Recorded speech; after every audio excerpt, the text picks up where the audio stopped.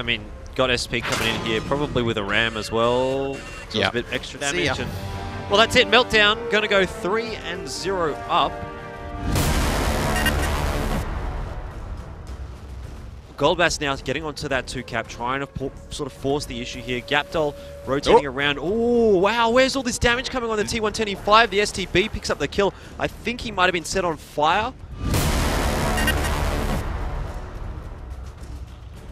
They're going for it, and oh, yep. And now I think he just has to wiggle a little bit better.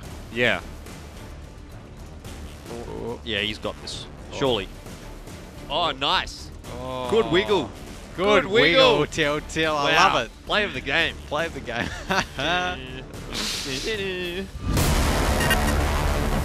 Surely going to be going down shortly. Till has some excellent shots lined up. Gomley won't be surviving much longer. He does manage to get a bit of damage across, but that's all she wrote for the FE215B here of the Dark Wolves. Now it's down to Yui. He's being focus fired. This is not good at all from the Dark Wolves. They've essentially got 2 of their tanks caught out, and now Danan in the Bat Chat is just going to be charging forward. I'm not sure about this decision. The Bat Chat's coming in, they're all reloaded, so they will have a bit of a breathing room if they can get a few kills very quickly here. They get 1. They need to take down T4 without taking any more damage as well. And Overwatch here, he's going to do a bit of damage to Lod, but won't be able to close out the kill. He'll be on the reload here. Still, it's okay there in the end for Dark Wolves, but I thought it could have gone very much in the favor of B Gaming.